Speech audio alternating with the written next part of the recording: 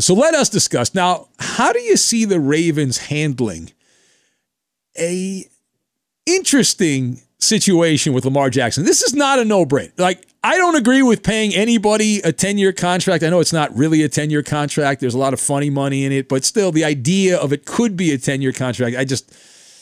I would never do that, but it's not nearly the same level of layup line that Mahomes is when you compare and contrast him and Lamar Jackson. So my thoughts on this, you've got maritime robbers, lane departure, and Yogi Berra.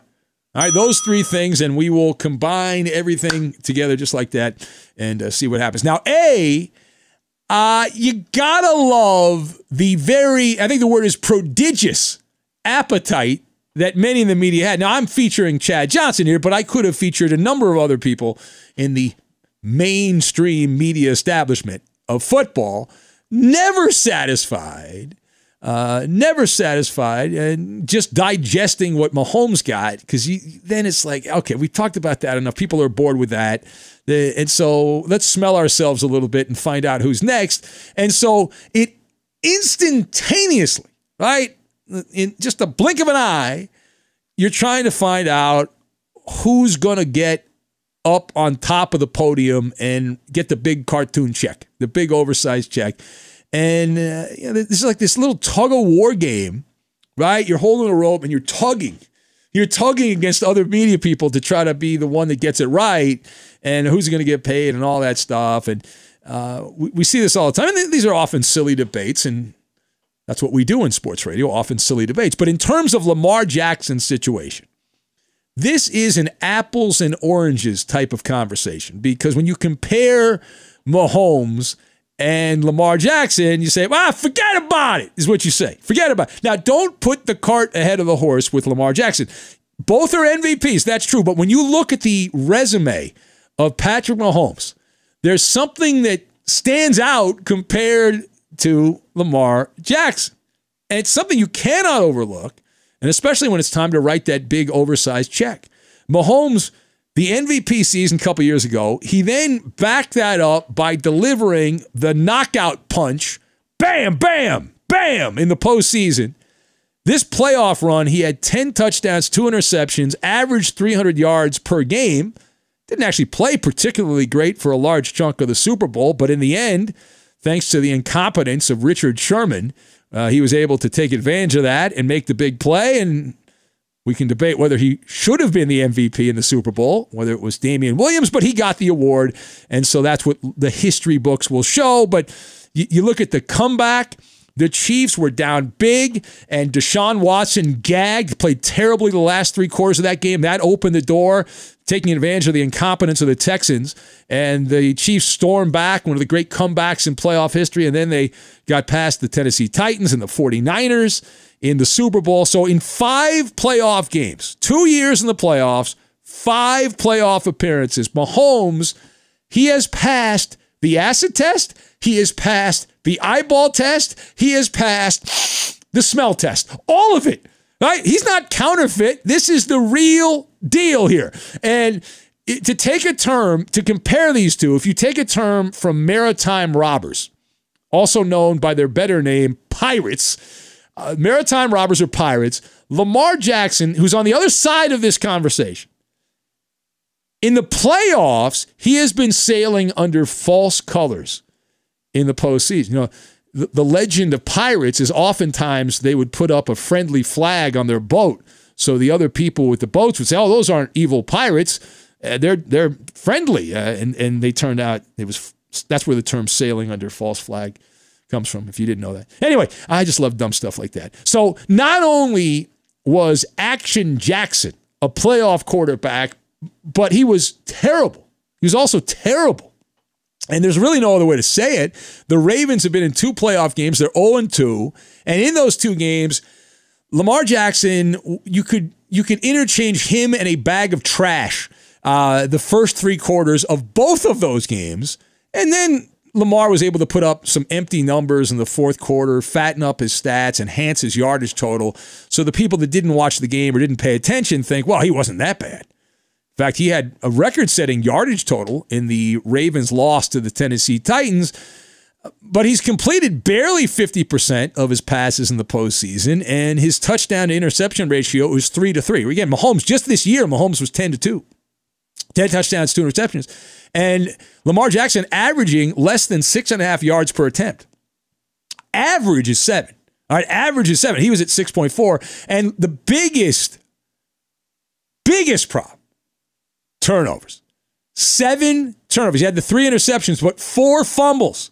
All right, so 7 total turnovers in 2 playoff games, and also sacked 11 times. And that is a lethal combo, is what it is. Now, part B of this, my advice to the Ravens, how do you handle this?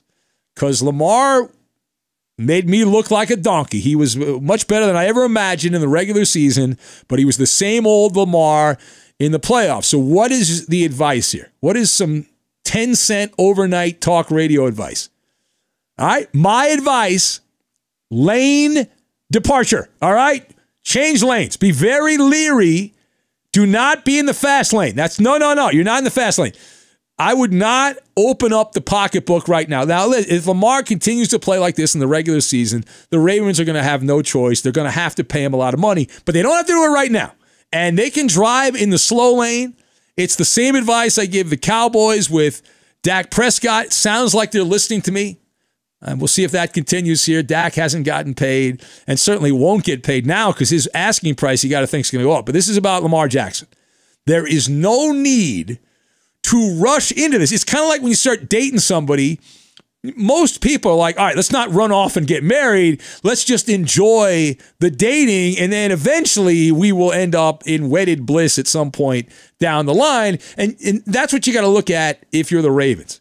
And you don't run into this thing. You've got to reap the benefits, if you're Baltimore, of the rookie contract. And if you're a farmer, you treat the rookie contract of a quarterback who's good like a cow. And you got to milk the cow is what you got to do there. And the Ravens, they've got Lamar, if my math is correct here, they've got him under contract for the next 2 years, all right? 2 years on the rookie deal. And then they've got the 5th-year option. So that part of this story is a no-brainer, is what it is. The window to win for Baltimore is between now and the final year, which I guess would be, you got 2020, 2021, 2022. So the 2022 season would be the last year of the window, and then you got to make your decision. And most of these guys don't even go into the 5th year. So it's at least the next 2. I would say 3. And Lamar, he's got to walk the walk, and it doesn't matter whether you think he's the greatest quarterback in the world. Actions are always more important than words, and his playoff performance has stunk. He has been rotten. He has been rotten in the playoffs, and yeah, he was the breakout star, Lamar Jackson, last year. Congratulations, but you got to have an encore, and you really don't even have to have an encore. I would imagine his numbers are going to go down. He had a career year. I think his regular season numbers will go down a little bit, but it's all about the playoffs. It's all about the playoffs. Because even if he puts up the same numbers or better in the regular season, it ain't going to matter if he goes out there and pukes all over the field for the Ravens in the playoffs. All right, last word here. So we know the NFL is a notoriously fickle industry. And it reminds me of a quote from the late, great Yogi Berra, one of his iconic quotes. It gets late early out there. And I know the other argument. The other argument, devil's advocate argument, well, it's only been 2 games. You can't rip a guy only after 2 playoff games. But again, it gets late early out there, and that means that Lamar Jackson, you build your reputation. Once you build your reputation, that reputation is so important because once you have a bad one, it's terrible. It's kind of like in marketing, first impressions, right? First in the mind is important. You don't have to have the greatest product, but you have to be first in the mind. And Lamar Jackson, in the mind of football fans, has sucked in the playoffs. He's a painter, but he's not Picasso or Michelangelo or Van Gogh. Instead, he's been a choke artist, is what he's been. He's been like a finger painter, that kind of thing. He's been tentative, hesitant, uncertain, all qualities you don't want from a playoff quarterback. And to avoid Boondoggle Boulevard, the Ravens, who were absolutely loaded. They had every advantage you could possibly want. Home field advantage, everything in their favor. They were coming off the bye, and they went out there and pooped the bed. And he really went out there and pooped the bed. So if you're on the hamster wheel of mediocrity in the postseason, guys like that don't set records in contracts. It doesn't happen. The postseason is a different kind of cat and mouse game than the regular season. And only Lamar Jackson can change this. Nobody else. It's up to him. And I know there's a bunch of guys that, they're probably right now sending me tweets about excuses and calling in to defend him and all that. But Lamar also plays a style of football where he's like 2-in-1. He's a running back and a quarterback, and he's like a crash test dummy. So the hybrid running back quarterback, which is not the ingredient, those are not the ingredients for long-term success. They're not. Short-term success, absolutely. Long-term success,